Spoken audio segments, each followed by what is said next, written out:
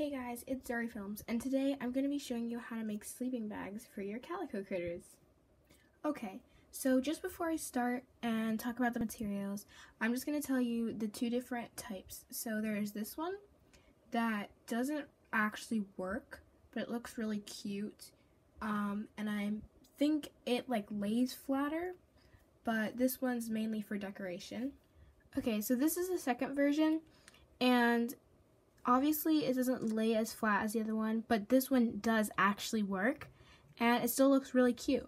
Okay, so there are two parts to the working sleeping bag. There's this part that holds the sleeping bag together when you roll it up, and then the actual sleeping bag, which I'm using my Calico Critter to demonstrate, you can use as an actual sleeping bag. On to materials. You need felt, a hot glue gun, rubber bands, decorations, which are optional,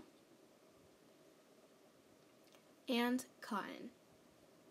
Okay, just a quick disclaimer before we start. If you want to make the sleeping bag that doesn't actually work, then all you need is felt, a hot glue gun, and decorations, which are optional. Also, you will need scissors to actually cut the felt, but to figure out how long you want your felt to be, take whatever character that you're using. So if you're using like a bigger doll or like a tiny one, like a calico critter, then you fold up your felt like so,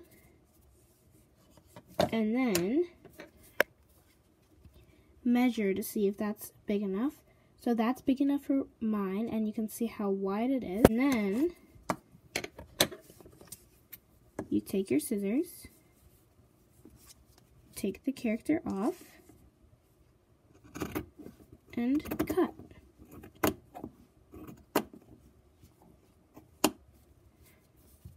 Okay, so next what you want to do is use your hot glue gun and glue two sides. So you can choose to do like these two sides and then leave that one open, or leave that one open, or leave that side open. Honestly, it doesn't really matter, but all you have to do is just glue across and fold it over like that. Okay, so I finished gluing the sides, so I glued this one and that side so that I have this.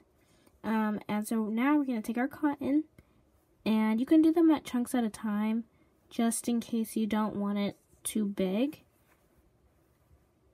And you just want to stuff some in, but not too much. So I'm just going to put all of that in there.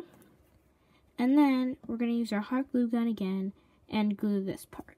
Okay, so I finished gluing all of the sides, and I just kind of trimmed the edges a little bit. But now we're gonna make the band. Okay, so here's a little tip I have, I guess. I have this old mechanical pencil, so if there's something that I'm hot gluing and it's really close, and I don't want to use my fingers, I guess, then I just use this, and then I add the hot glue on the end from here. So this is going to be my decoration. So you want to add the hot glue. You then want to attach your rubber band onto the end of your decoration. Okay, so once you have your sleeping bag and the part to roll it up, you're pretty much done. Okay, so all you do, if you want to put it away, is roll it up.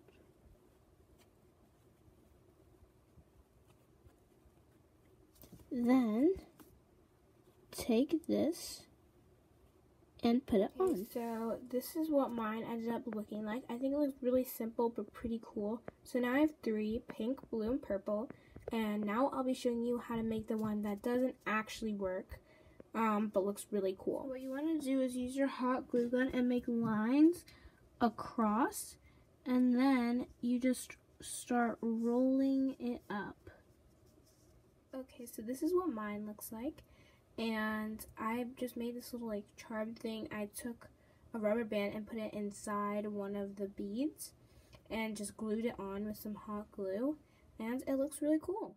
Okay guys, thanks so much for watching. I hope you enjoyed, and make sure to like and also subscribe, and while you're down there subscribing, why don't you hit the notification bell so you always get notified every time I post. Also, comment down below and share this video.